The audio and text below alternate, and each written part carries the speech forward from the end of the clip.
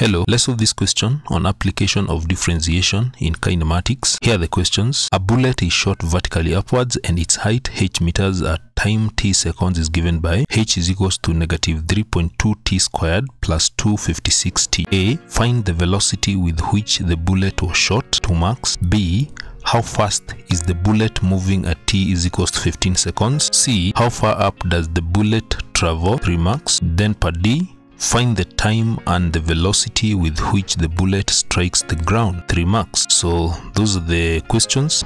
Let's go to the first part. So for the first part, you're required to calculate or find the velocity with which the bullet was shot, and what you're given here is the expression for the height. This is h is equals to negative 3.2 t squared plus 256t. Now, how do you find velocity given the displacement or the height? There's something that remind ourselves about kinematics. When you're given distance that is given by s, we differentiate distance to get velocity, then we differentiate velocity to get acceleration. So when you're moving downwards from distance or displacement to velocity, then from velocity to acceleration, we differentiate.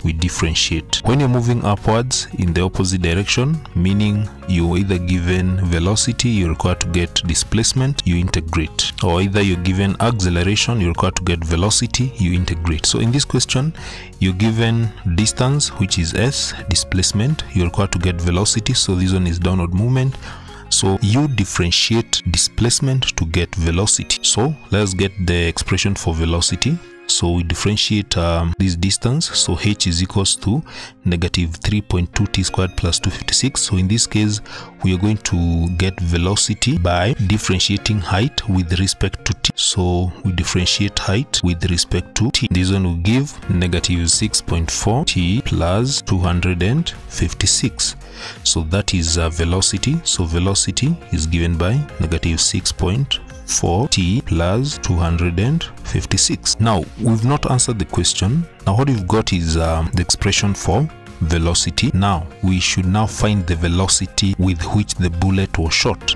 So when was the bullet shot? The initial time when the bullet was shot was time is equals to 0 seconds. So we just need to substitute t with 0 seconds to get the velocity with which the bullet was shot. So velocity is equals to, we just substitute negative 6.4, then t is equals to 0 plus 256. So and this one will give velocity as 256 meters per second. So that is how you are supposed to find the velocity. Let's go to part B, the question. How fast is the bullet moving at t is equals to 15 seconds? How fast is the bullet moving at t is equals to 15 seconds? So when you asked how fast means the speed or the velocity. So we just need to work out this one using the expression for the speed or the velocity.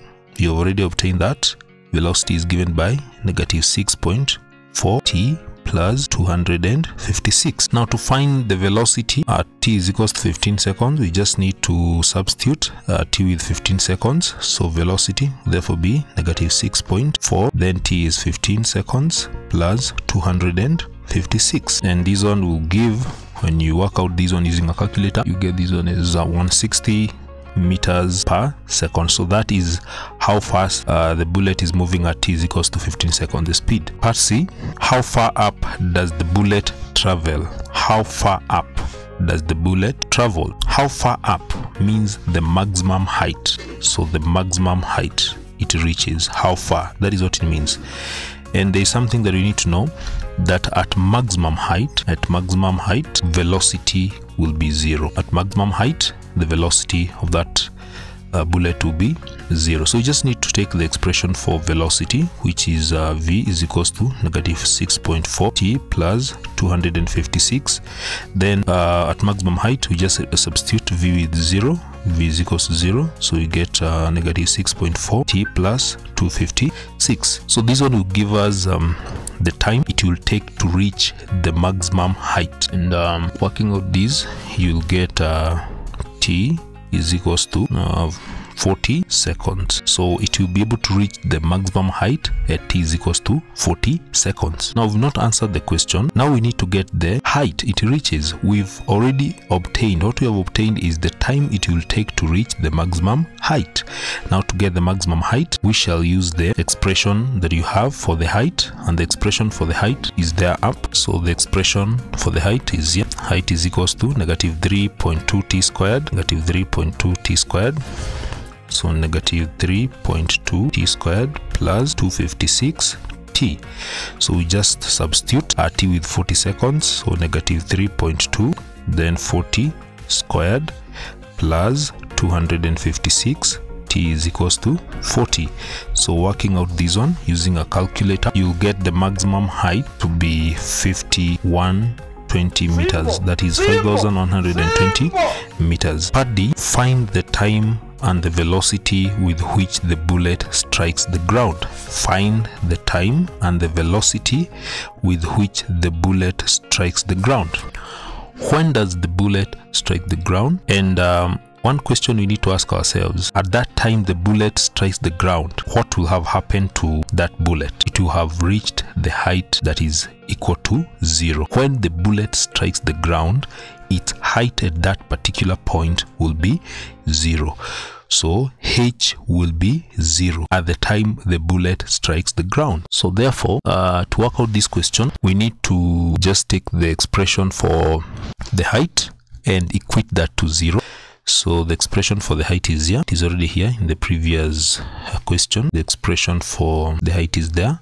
So we just need to substitute that one with 0. So height is equals to 0. So 0 is equals to negative 3.2 t squared plus 256 t. So we solve, work out for, we get the value of t. So we just need to reorganize these.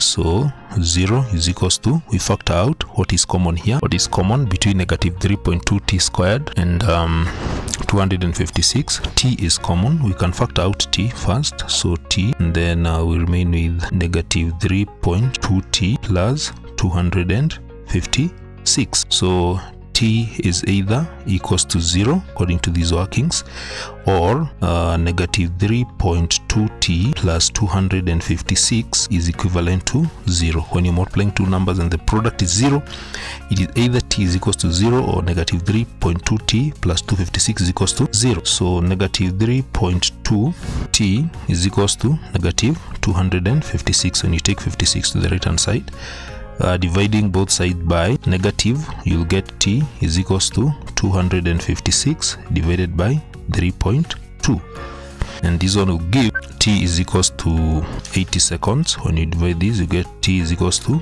80 seconds. So you have two times. One is time is equals to 0, and the other one is time is equals to 80 seconds. So which one do you take? Which one do you take? When you look at these times, it will not take 0 seconds for the bullet to strike the ground. Of course, it has moved, it has taken some time to move, so it will not take 0 seconds. So you're going to ignore these, one, because the time taken for the bullet to strike the ground will not be equivalent to 0. Already it has taken some time, and time therefore cannot be 0. So we go with time is equals to 80 seconds. So that is the time. What about the velocity? Now to get the velocity, you just need to take the expression for velocity. It is here up. We calculated that. Velocity is equals to negative, so here it is. Velocity is equals to negative 6.4 t plus 256. So that is the velocity. Yes. So when t is equals to 80 seconds, so v is equals to negative 6.4 80 plus 256.